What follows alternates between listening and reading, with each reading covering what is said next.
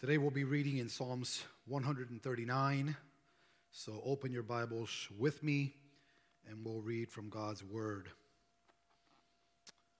O Lord, you have searched me and known me. You know when I sit down and when I rise up. You understand my thought from afar. You scrutinize my path and my lying down, and are intimately acquainted with all my ways.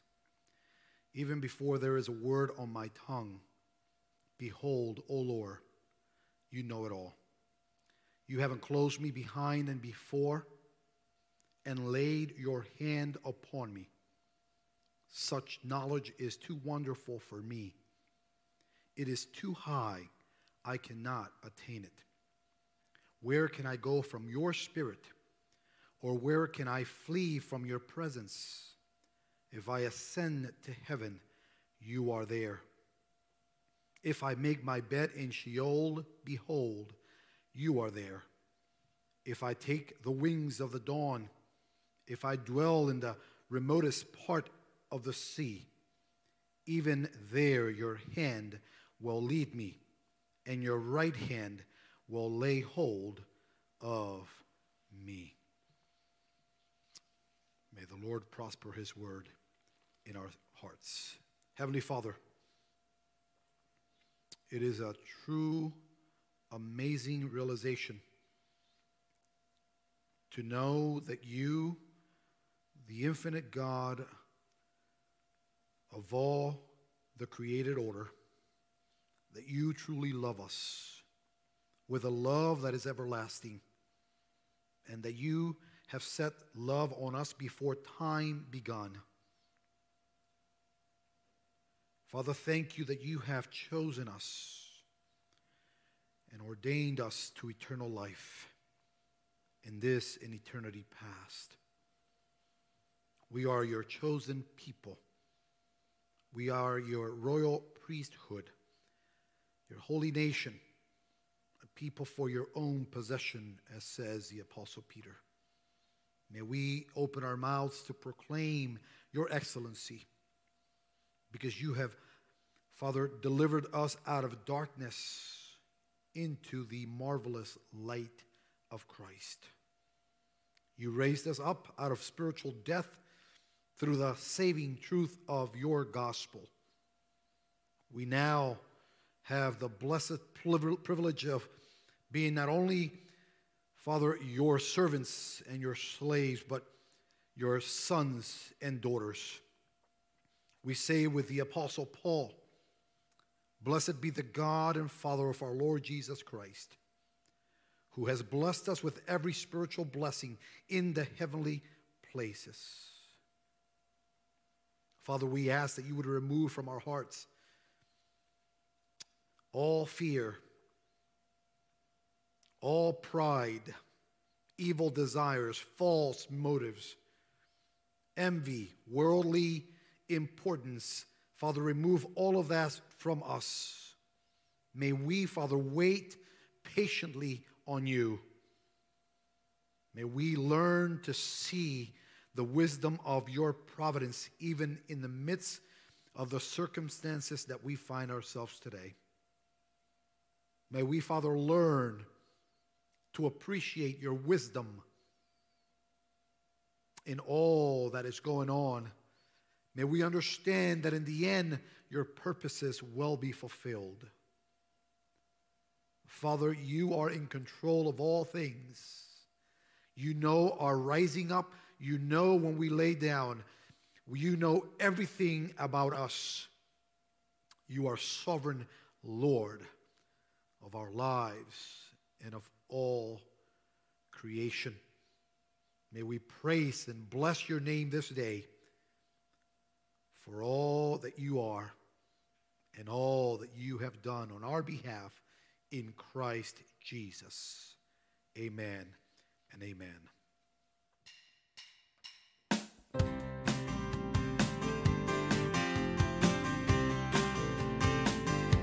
Today is a day you have made, and I will rejoice and be glad in it. Today is the day you have made, and I will rejoice and be glad in it. And I won't worry about tomorrow. I'm trusting in what you say. Today is the day. Today is the day. I'm casting my cares aside. I'm leaving my past behind. I'm setting my heart and mind on you, Jesus. I'm reaching my hands to yours, believing there's so much more, knowing that all you have in store for me is good. It's good. Today's the day you have made, and I will rejoice and be glad in it. Today's the day you have made, and I will rejoice and be glad in it. And I won't worry about tomorrow. I'm trusting in what you say. Today is the day. Today is the day. I'm putting my fears aside. I'm leaving my doubts behind. I'm giving my hopes and dreams to you, Jesus. Reaching my hands to yours, believing there's so much more, knowing that all you have in store for me is good. It's good. Today's the day you have made, and I will rejoice and be glad in it. Today's the day you have made, and I will rejoice and be glad in it. I won't worry about tomorrow. I'm trusting in what you say. Today is the day. Today is the day. And I will stand upon your truth. I will stand upon your truth. And all my days I live for you. All my days I'll live for you. And I will stand upon your truth. I will stand upon your truth. And all my days I live for you. All my days I live. Today is the day you have made, and I will rejoice and be glad in it. Today is the day you have made, and I will rejoice and be glad in it. And I won't worry about tomorrow. I'm giving you my fears and sorrows. Where you lead me, I will follow. I'm trusting in what you say. Today is the day. Today is the day. Today is the day. Today is the day. Oh, today is the day.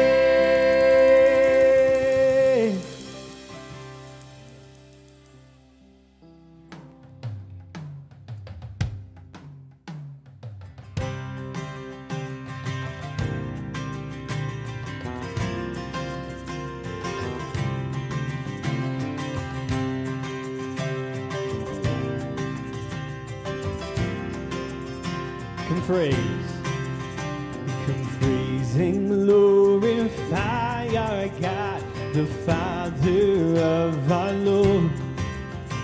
In Christ He has in heavenly realms His blessings on us for pure and blameless in His sight. He's destined us to be. And now we've been adopted through His Son eternally. Come praise and glorify our God, the Father of our Lord.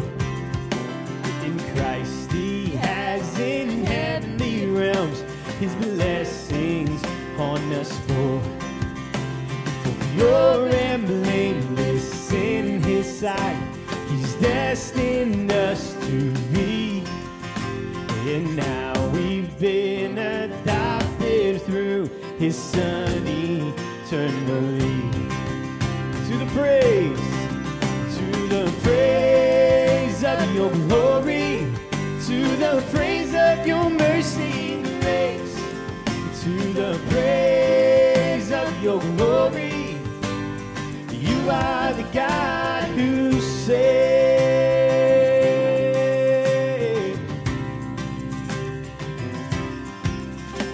Come praise and glorify our God who gives His grace in Christ. In Him our sins are washed away, redeemed through sacrifice.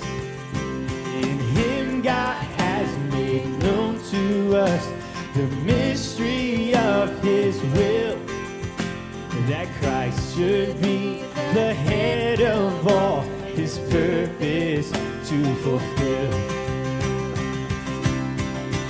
To the praise of your glory, to the praise of your mercy and grace, to the praise of your glory. You are the God who saves. To the praise of your glory, to the praise of your mercy and grace, to the praise of your glory. You are the God who saves.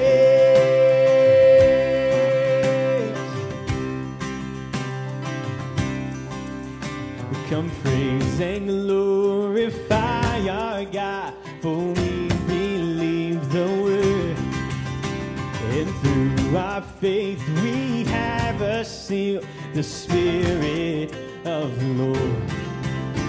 The Spirit guarantees our hope until redemption's done, until we join in endless praise to God the three in one. To the praise of your glory, to the praise of your mercy and grace, to the praise of your glory. You are the God who saves. To the praise of your glory, to the praise of your mercy and grace, to the praise of your glory. You are the God who saves.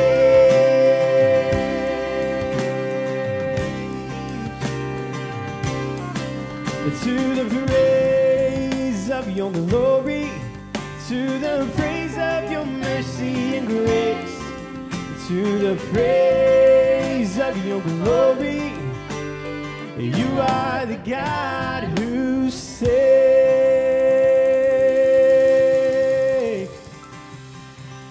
Amen, Lord.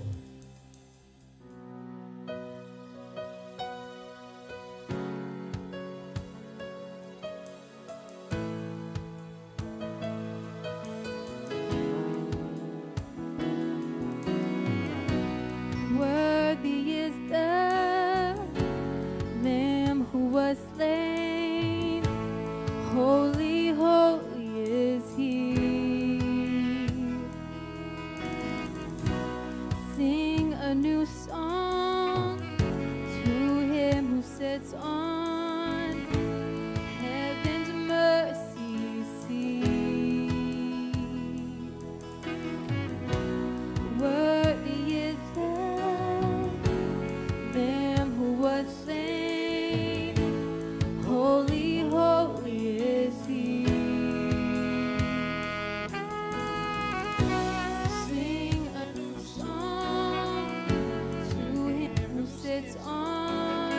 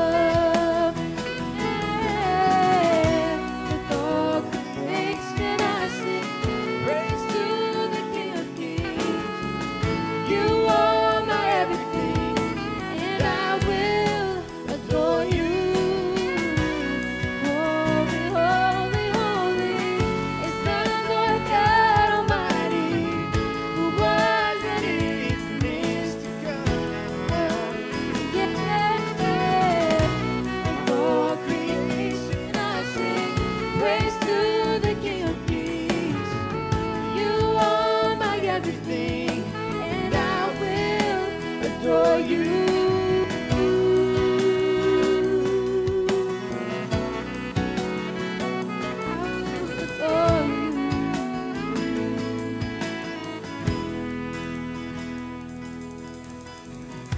The Lord bless each and every one of you. On behalf of my family, my wife and Naomi and my family, we greet every family of our church. We love each and every one of you. We miss each and every one of you. But we are thankful to the Lord that we have been caring for one another, and we hear the testimonies and we hear the reports that we are caring for one another and just ministering to one another, praying with one another. And I know through our shepherding care groups, there are prayers going on every week. We appreciate the Lord and the pastors of our church, the deacons of our church. Greetings to them as well and to all their families.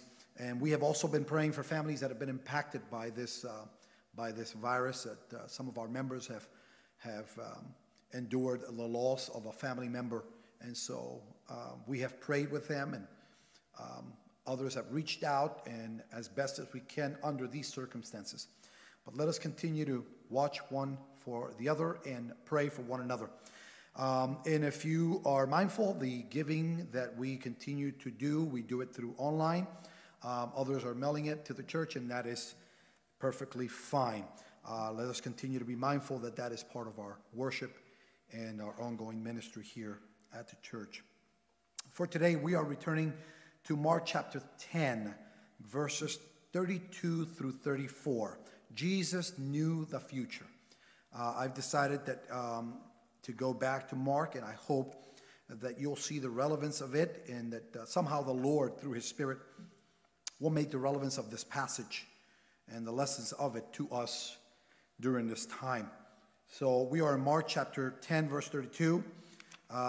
It says there, they were on the road going up to Jerusalem, and Jesus was walking on ahead of them, and they were amazed, and those who followed were fearful. And again, he took the 12 aside and began to tell them what was going to happen to him, saying, "Behold, we are going up to Jerusalem, and the Son of Man will be delivered to the chief priest and the scribes, and they will condemn him to death and will hand him over to the Gentiles. They will mock him and spit on him and scourge him and kill him. And 3 days later, he will rise again." May the Lord bless and prosper His word in our hearts. Someone said that Mark Antony, the Roman general under Julius Caesar, won the last civil war that destroyed the Roman Republic. And had he won rather that battle, that Jesus would have come into manhood in a different society. A society administered by highly trained, professional Egyptian bureaucrats, rather than nervous Roman amateurs like Pontius Pilate. These bureaucrats that is, would have had a much better understanding of how Jerusalem politics worked. They may well have found some solution to the local concerns about the self-proclaimed Messiah that would not have required his crucifixion.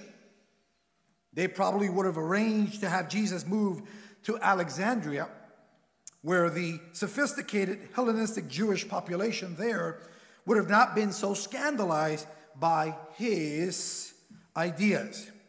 So Jesus might have grown old gathering to himself a gathering attracted by his social religious message rather than by a dynamic martyrdom. In such scenario, Christianity would have developed quite differently. So they say, is it possible to imagine Jesus growing old, attracting people by his message than by his martyrdom? I guess it depends on who you think that Jesus was. So many books come out every year about Jesus. Who was Jesus? Many think he was a prophet. Others, he was a god.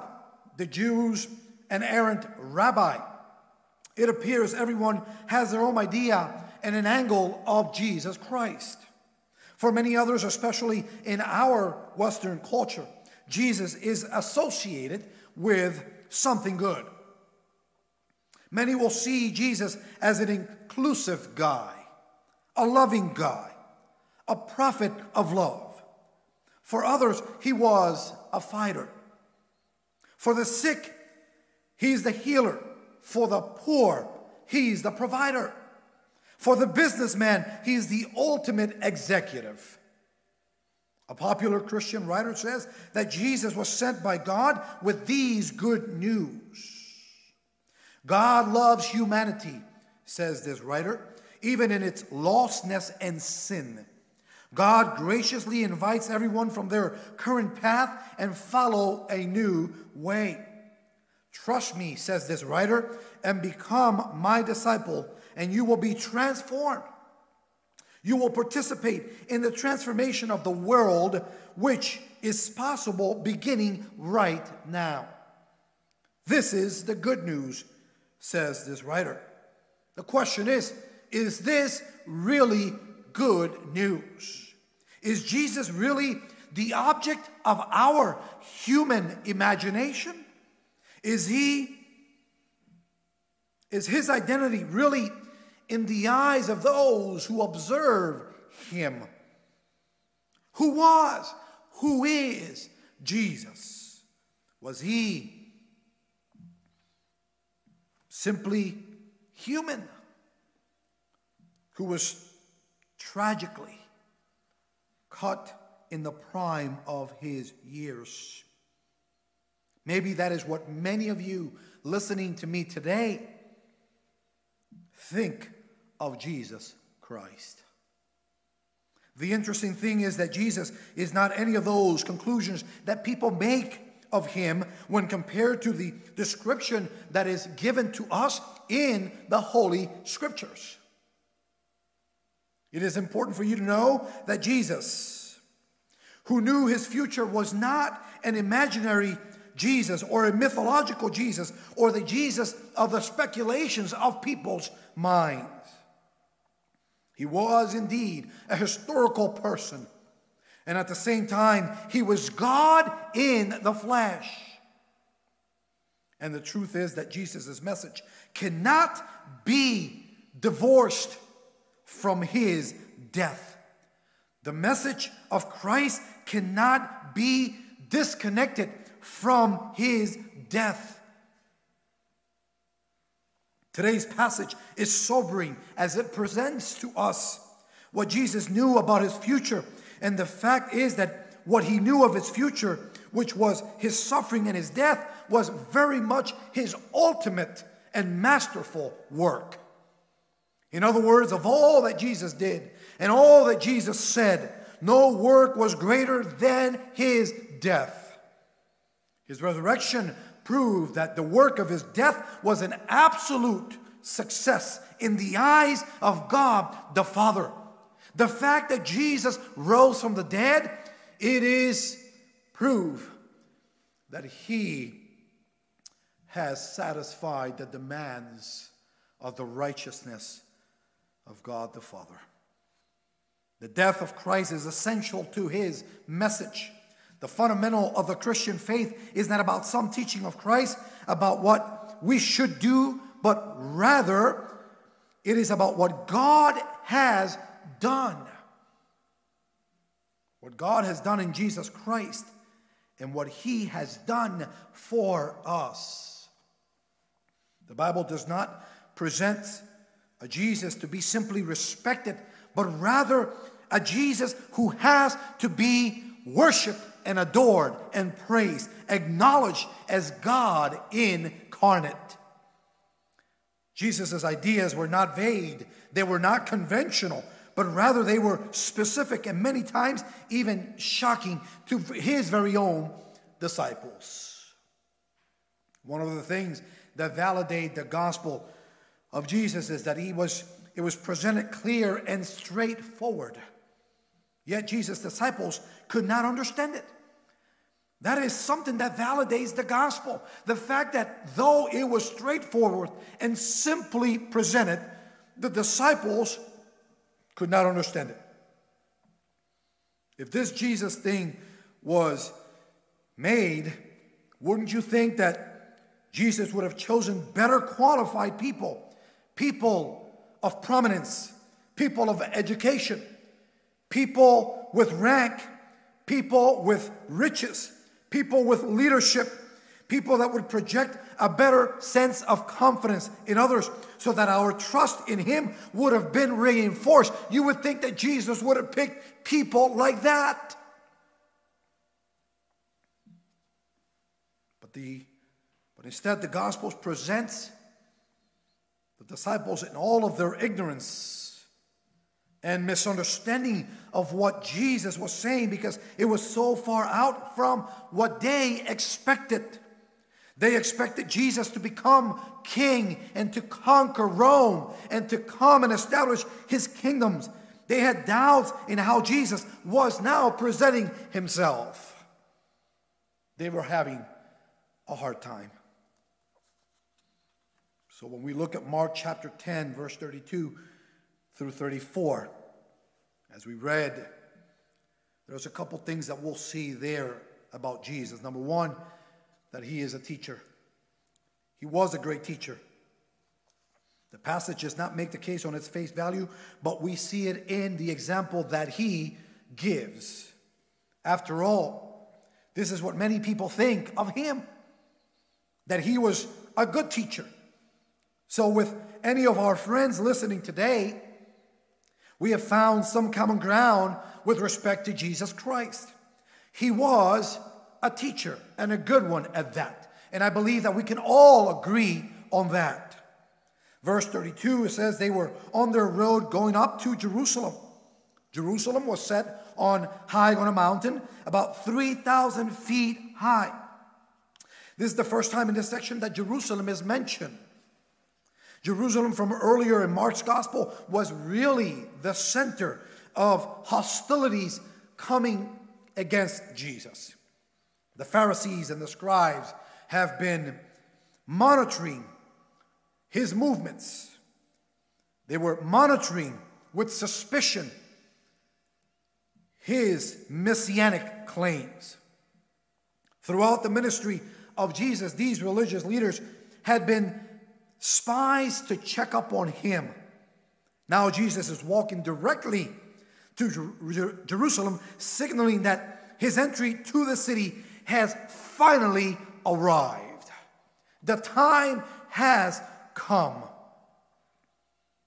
With this, the story of the Passion of the Christ now begins. Yes, I know we've come through the Passion of the Christ a couple weeks ago, and we've been through Resurrection Sunday, but this is the passage we find ourselves in the book of Mark. And I believe there's important things that we need to hear in this passage for us today. We can never grow weary of the story of Christ. Jesus taught us how we are to teach each other. He taught others by example. If you read verse 32 again, you would notice that it says that Jesus was leading the way. He had been teaching that he knew what he was going to do. So Jesus is teaching them that he knew what he was going to do. In Mark chapter 10, verse 30, Jesus promised persecutions to his followers. But now Jesus is leading the way even to the persecutions he has just predicted. He's not being dragged like a prisoner to his condemnation. Jesus is predicting what will happen to him. He is predicting that he will be persecuted. Jesus is here teaching how to be resolved in the face of opposition, in the face of hostilities. Every step he is taking as he leads his disciples into Jerusalem is affirming his acceptance to his lot and fate to take place in Jerusalem. He is not vacillating nor second guessing. He is moving forward in the face of impending suffering and even death. He was the teacher leading his followers like a shepherd leading his sheep. He was alone, and though they walked behind him and near him, none of them understood what he was walking into as he himself understood it. Jesus was leading the way into the very mouth of the lions. He understood, he knew the future, he knew what was going to happen. Mark chapter 8, verse 31, when he begins expressing what's going to happen, he says, he began to teach them that the Son of Man must suffer many things and be rejected by the elders and the chief priests and the scribes and be killed, and after 3 days rise again. Notice in verse 31 of chapter 8 of Mark, he says, he began to teach them. So he was their teacher, and a good teacher. He knew all of this, and he was resolved to obeying the will of God. And he was resolved to obeying the will of God completely. Jesus has given us a lesson of what it is to be resolved to obey God and his will, and to do so completely. In this moment, he is leading the way and teaching how it is one faces suffering and death. He is teaching us and his followers and all Christians how we can face ordeal in our lives, how we can face persecution and even the ultimate price of death. The Gospel of Mark is written at a time when Peter is in prison in Rome, and there was rampant persecution against Christians at that time in Rome. Can you imagine how encouraged Christians in Rome would have been in hearing the teaching of Jesus, who is leading the way to his suffering? Jesus is not backing down. The example of Jesus is not one filled with fear and one refusing to accept the suffering. Jesus is moving forward, and he is setting the example for all who would follow him to also follow him in his footsteps. He was resolute as he walked towards Jerusalem, leading the way, showing how it is done. In 1 Peter, out of all people, right? 1 Peter chapter 2, verse 21. For you have been called for this purpose, since Christ also suffered for you, leaving you an example for you to follow in his footsteps, who committed no sin, nor was any deceit found in his mouth. And while being reviled, he did not revile in return. While suffering, he uttered no threats, but kept entrusting himself to him who judges righteously. So we see that Jesus gave us an example of what it is to endure suffering within the scope of the will of God. He also teaches his disciples by repeating things. We are reminded by this story that we ought to follow Jesus even when we are afraid and scared. Jesus repeats over and over the things that will befall him. It was not the first they had heard the message he gives them here. They had heard it before. The message of his death and what it means to follow is recorded at least 3 times in this Gospel of Mark. Mark chapter 8, verse 31, we just read that passage. He was teaching them that the Son of Man must suffer many things and be rejected by the elders and the chief priests and the scribes and be killed, and after 3 days rise again. What is their response? It says there that Peter rebuked him. Then in Mark chapter 9, verse 31, there we read the Son of Man is to be delivered into the hands of man, and they will kill him. And when he has been killed, he will rise 3 days later. But they did not understand this statement, and they were afraid to ask him. The last time they rebuked him, he rebuked them back, and they backed off. This time now they're afraid to challenge him. They understand what he meant for Peter to have rebuked the Lord the first time around. They understood. But they didn't understand it at all, really. Their expectation about the Messiah being the conqueror was most likely what drove their reactions. It is what explains their misunderstandings. But Jesus knew they needed the lesson so badly. He knew how they did not understand. They were getting from Jesus the opposite of what they were expecting to hear. However, Jesus was serving them by teaching them again and again and again.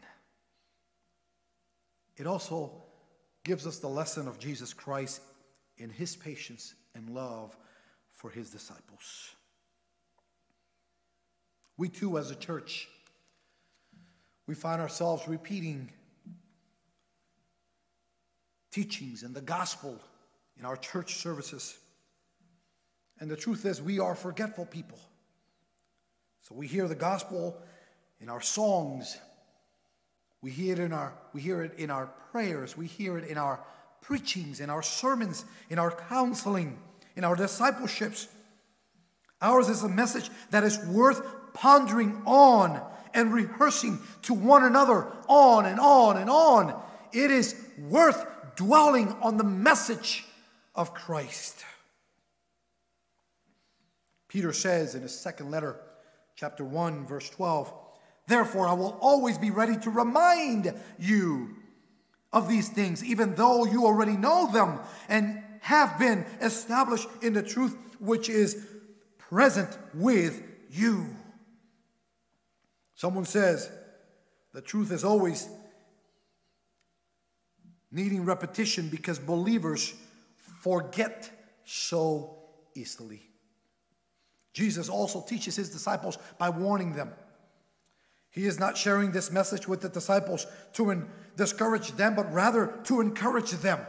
It sounds like bad news, but actually when Jesus is sharing what he knows about the future is to encourage them. They may not see it now, they may not understand it now, but eventually they will, and they will be encouraged. So why sharing this message with the disciples would encourage them? He had to tell them by warning them in order to prepare them. To be forewarned, someone says, is to be forearmed. He wanted them to have their expectations set in the right place, so that when the death sentence verdict was given, although the disciples will be shocked at that reality, yet at the same time, they are to remember Jesus had warned them of that.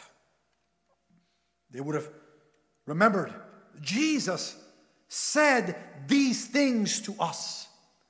When they would see that things were happening to Jesus, as they did, they would have been reminded that Jesus had warned them ahead of time. So that every blow of the enemy against Christ, because he has predicted it, also becomes a reinforcement to the disciples who are hearing it. Every blow of the enemy against Jesus, because he had prophesied and predicted all of this, it all became a reinforcement for the disciples who had heard it. He is the one who knew this. He is the one who told them the truth about this. He is the one who is even now being condemned. He prepared his disciples by warning them. Many of us are inclined to read the nice and encouraging passages of Scripture. We like to go to those passages that are uplifting and encouraging and sound positive, especially like in times as the one we are now all living in. And that is okay. But I want to also encourage you to read all of the Bible. Get all of the counsel of God. Read the nice verses and the verses that are not so nice. Because even in his warnings, Jesus is showing us his love and kindness. As hard and difficult it is to digest what Jesus is warning the disciples, there we are seeing that he's showing them love and kindness. Believe what God has to say about sin. Believe what God has to say about trials. Believe what God has to say about suffering. If it's in the Word of God, believe it. That is part of our life in this world. Fantasy will not help us to grow at all. They won't even help you and help us survive. They might be good for a moment, but they are not real and cannot sustain the soul. We must read the whole counsel of God. We must read the Holy Scriptures, the Word of God. All verses, all passages. And Jesus made time to disciple and teach the few that were close to him. In verse 32, and he again took the 12 aside and began to tell them what was going to happen to him. He takes the time to disciple them. This might be slow and boring in some ways, but the end result is and will be glorious when we take time to help others, to lead others, to disciple others, to pour ourselves into others' lives. As Jesus was pouring himself on these men, he was preparing them to bless people from all over the world, from every tribe and nation and tongue. And we are enjoying that even ourselves now. Jesus selected and invested on those 12 as he did. And here we and many more find ourselves. 1 Corinthians chapter 11, 1, the principle of Paul as well. Be imitators of me, just as I also am of Christ. 2 Timothy chapter 2, verse 2, Paul says to Timothy, the things which you have heard from me in the presence of many witnesses, entrust these to faithful men who will be able to teach others also. Let us learn from Jesus. Let us learn from Paul. Let us pour ourselves into the lives of others. Even in times as these are not times to simply seclude ourselves and to confine ourselves to ourselves, but we should be about others in our lives. Even if it's a few, it doesn't have to be everybody, but a few. And the many will be blessed eventually. And so if Jesus is a great teacher, what have you learned from him? What have I learned from him? What have we learned from Jesus, the great teacher? Many will say he was a great teacher, but they have never read anything he said, and they have never read anything he taught. Many say he was a great teacher, but have never read anything Jesus has said. I encourage you to read the Gospels. Learn from Jesus. Believe me, your life will change for the better as your soul will be revolutionized.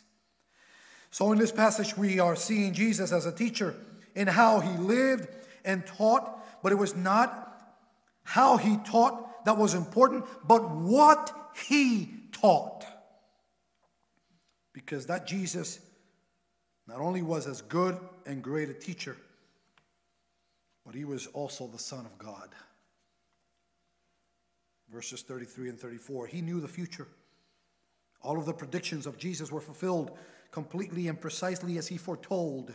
He was a teacher, but he was also the Son of God.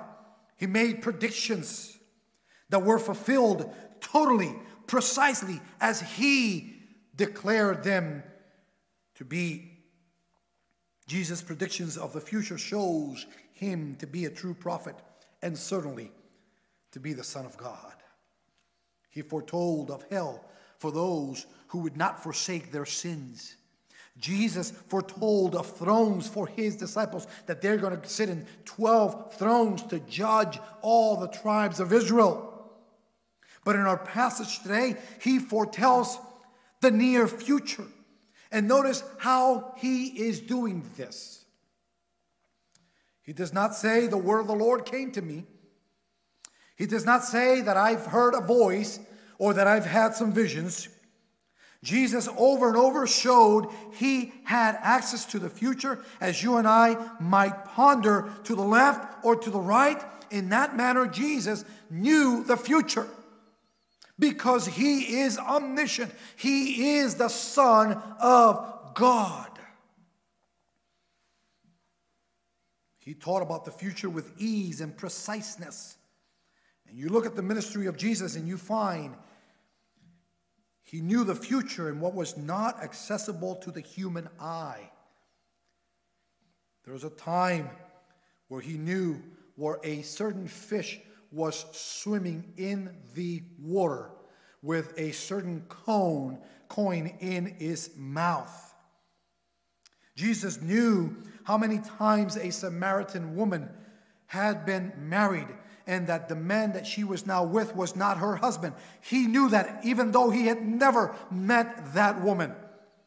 He knew a colt would be tied and what the owners would ask the disciples when they tried to untie it.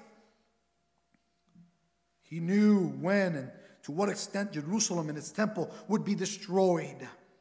Jesus knew that the gospel would advance through the coming centuries.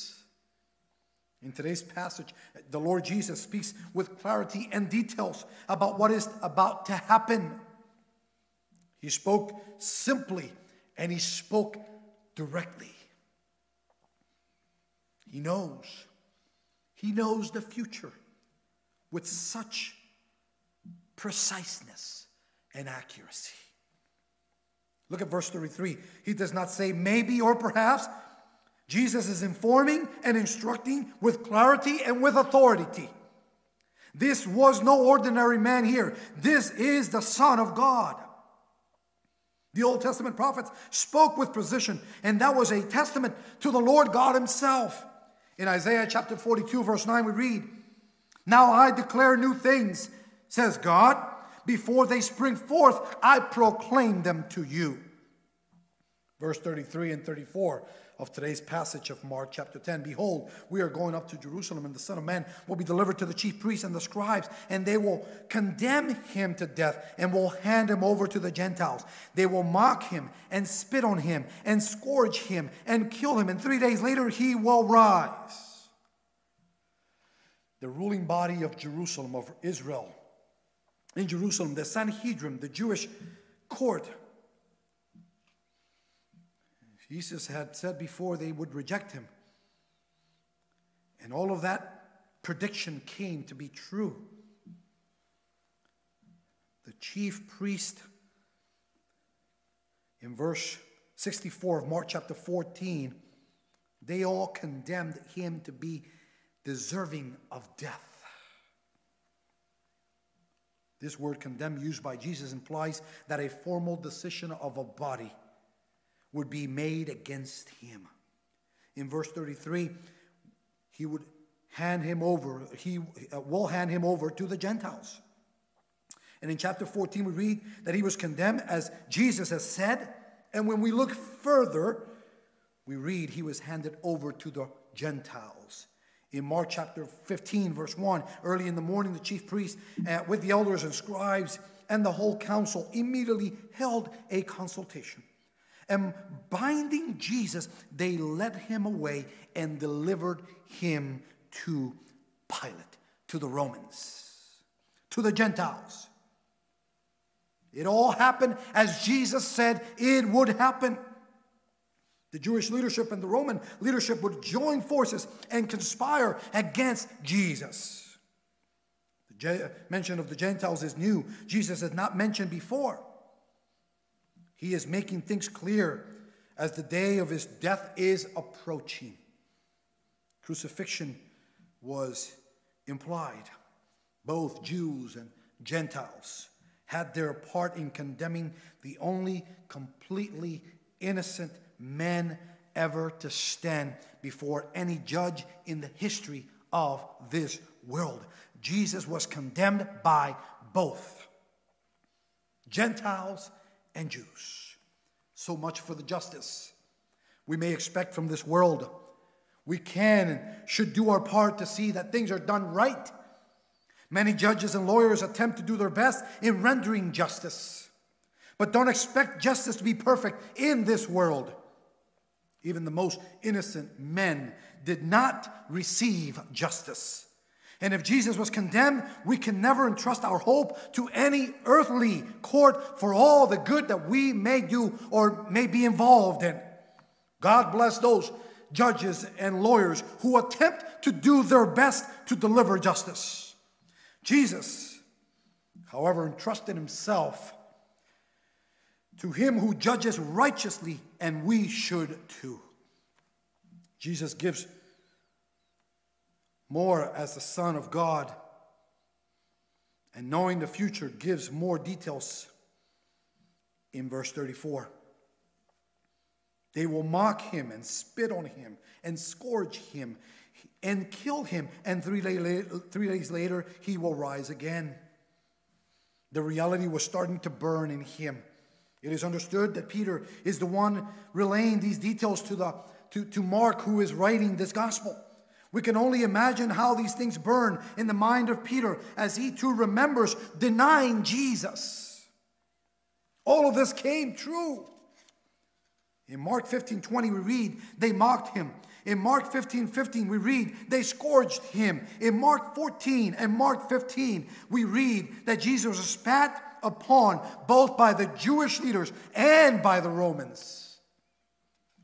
They did kill him as Jesus had predicted in verse 34. Although Mark does not tell us that Jesus foretold the manner of his death, the parallel account by Matthew tells us that he was killed by crucifixion. Crucifixion is implied by Mark, given that Jesus would not be delivered over to the Gentiles, or rather he was delivered to them. That is crucifixion implied. Mark 15:24, and they crucified him. It came to fruition. It was fulfilled. It all happened as Jesus had detailed it. He knows the future because he planned it. He is sovereign over the future. In whatever situation we find ourselves today, let us be reminded that Jesus Christ knows our future. Since he predicted what would happen, would help people know that Jesus had the right and the ability to interpret what would happen, to give the meaning of it. So when Jesus is putting forth all that is going to happen to him, he is making sure that everybody understands that in the end, it is going to be he who interprets what's going to happen and why it happens. He's telling his disciples what is to happen so that they will realize that he is the one determining. Therefore, he had a purpose for it. And he is the one who could explain it. There was no accidents. This was no tragic accident on its own. These were acts as tragic and as outrageous as they were according to God's purposes. They worked out our salvation. Praise be to God. Peter's prayer in Acts chapter 4, verse 27 and 28 shows us the purpose of all that happened to Jesus Christ.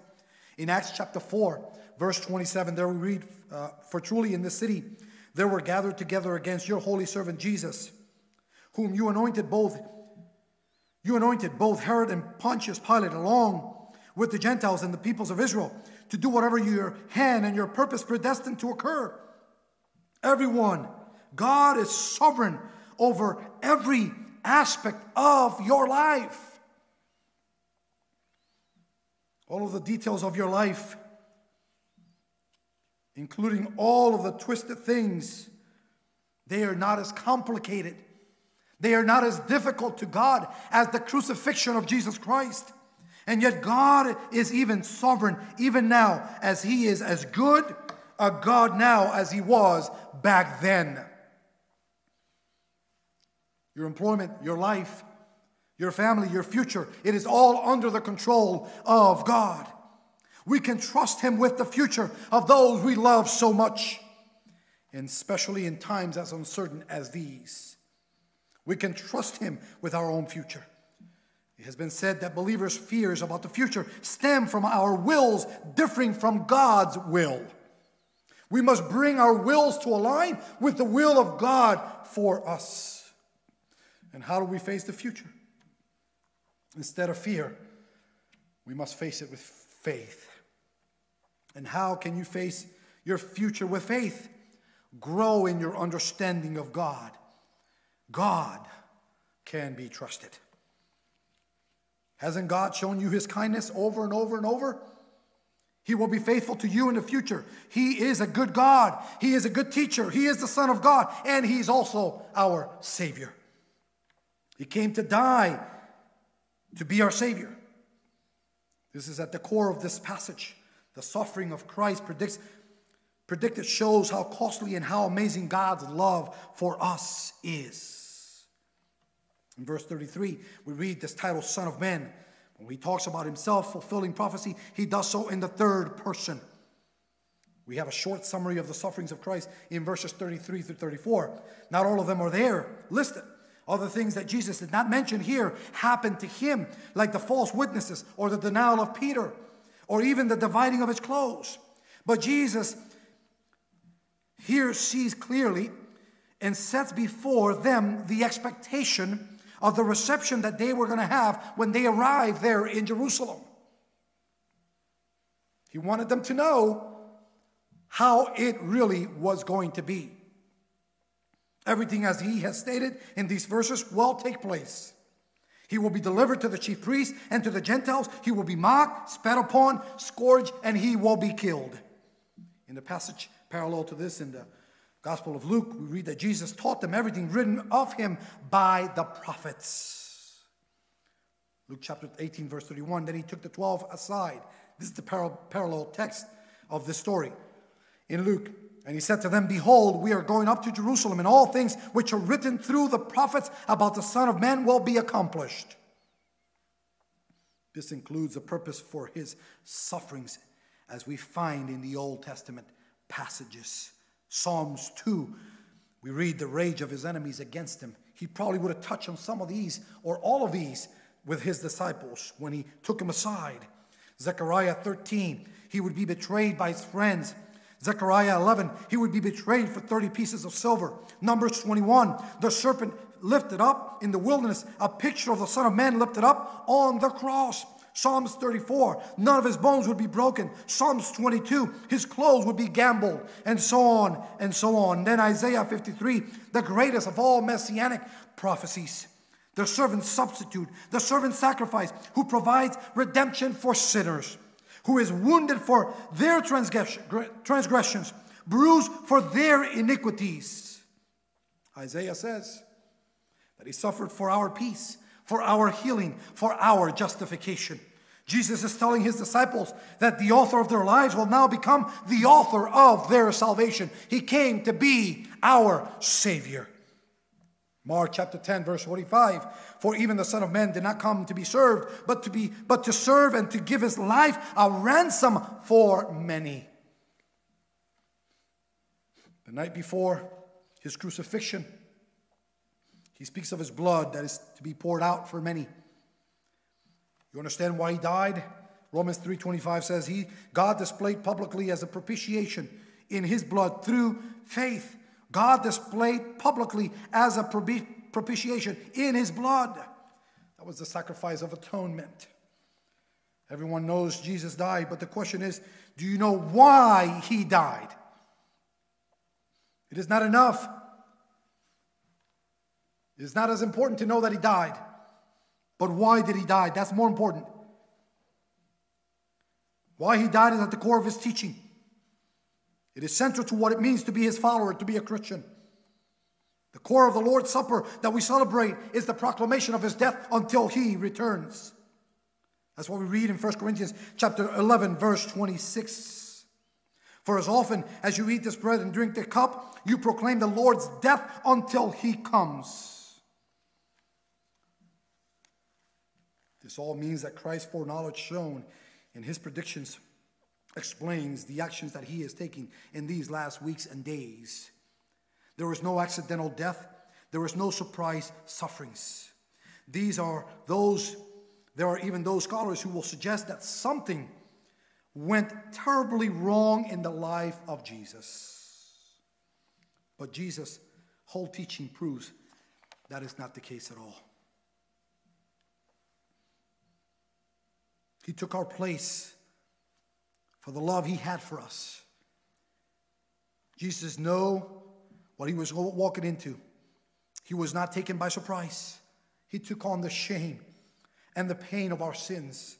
He took on the pain of God's punishment for our sins. It was his Father's will and his too, as we read in John chapter 10, verses 17 and 18. He knew his time had come to suffer at the hands of sinners and to experience the wrath of God at the cross. But then he would return to God the Father, a victor, a conqueror. He showed the full extent of his love by the extent of his sufferings. The extent of his sufferings show the majesty of his love. In John chapter 13 and verse 1, there we read, he loved them to the end. He loved them to the max. He died so that we might be saved. The purpose of his sufferings was our salvation. Jesus dying for us was an act of love. What is your greatest fear? The Bible says your greatest fear should be God. Because God is good and we are not. Because God, he is so good. And because he is so good, he will punish us. Everyone will have to give an account to God. If you think there is no God, you are gambling your eternity on the hopes that there is no God. And God will hold accountable.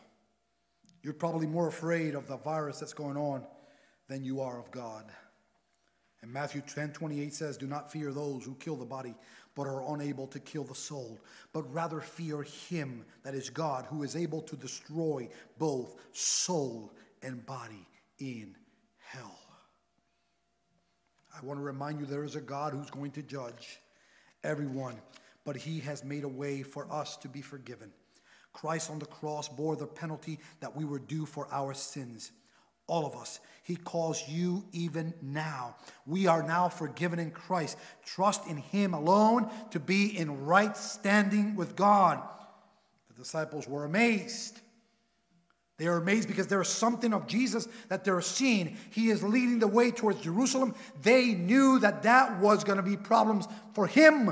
Even Thomas says in one of the other Gospels, let us go together and die with him. They knew the challenges that were ahead. So they were amazed at the determination, most likely, they see in Jesus. He is not walking behind them as someone who is hiding in fear. He is walking ahead of them, leading the way to Jerusalem. And others, it says they were afraid. When the disciples, they were amazed, there were others afraid. But then,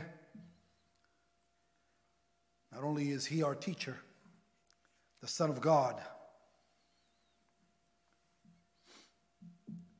but he's also the risen Lord. He is also the risen Lord. He is teacher, he is the Son of God, he is our Savior, and he is the risen Lord. 3 days later, we will rise again. He is not dead. He is our risen Lord. Jesus predicted, and as you read all the Gospels, it happened as he said. If Christ had not risen from the dead, we would have never heard about Jesus at all. Had he had not risen, we would have never, ever heard of him at all. But because he rose again, that is why we hear of him, have heard of him, and worship him every Sunday, because Sunday for us, every Sunday, is Easter Sunday. You cannot ignore this. Consider the joy of the resurrection, so that you will be able to bear the cross he calls you to carry. For the joy set before him, Jesus endured the cross. For the joy set before him, there was going to be a joy after the suffering. Life is difficult to live without the joy of the anticipated resurrection. 2 Corinthians chapter 4, verse 14. Knowing that he who raised the Lord Jesus will raise us also with Jesus and will present us with you. Only a fool would deny Jesus Christ. There is a soldier at the cross, a centurion, who stated, truly, this man was the Son of God. Repent of your sins and believe in the Lord Jesus Christ, and you will be saved. Let us pray. Father, we are amazed at such love. Lord, we acknowledge our sin. We acknowledge that we only deserve your judgment and wrath. You are rightly king, and you have given us everything, and you have given us life and blessing upon blessing in this life. And yet we have used all for ourselves. We deserve your eternal judgment. And yet in love you extended the grace to us in Jesus Christ, your Son. We thank you for rescuing us from that, what we had become. Thank you for rescuing us from our rebellion. Thank you for rescuing us from what we had made ourselves to be. Thank you for rescuing us from ourselves. Father, help us to love Jesus Christ all the more for the love we see him displaying. Remind us of how personal his love was, that having loved his own, he loved them to the end. I pray for anyone at the reach of my voice today who does not know Jesus Christ.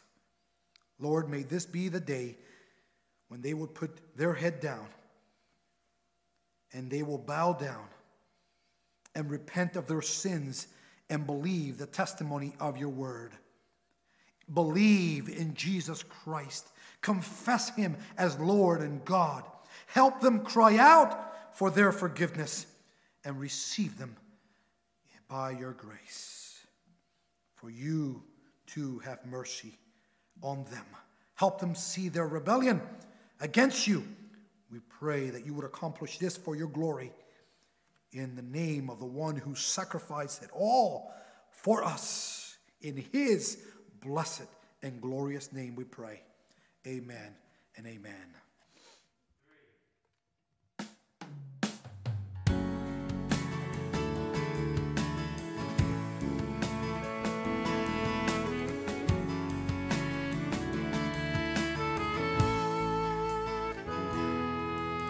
The mystery of the cross I cannot comprehend. The agonies of Calvary. You, the perfect Holy One, crushed your Son. You drank the bitter cup reserved for me. Your blood has washed away my sin. Jesus, thank you. The Father's wrath completely satisfied. Jesus, thank you. Once you were enemy, and now seated at your table. Jesus, thank you.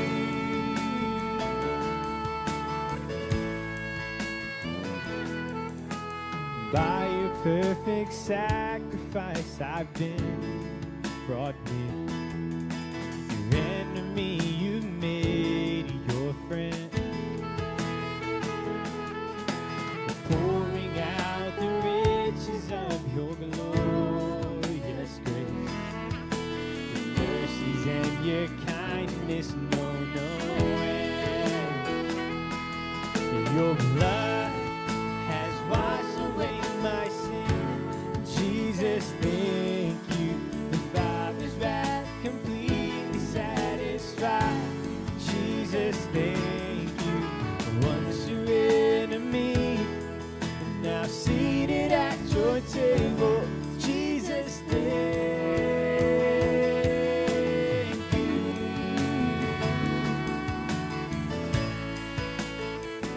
Lover, lover of my soul, I want to live for you.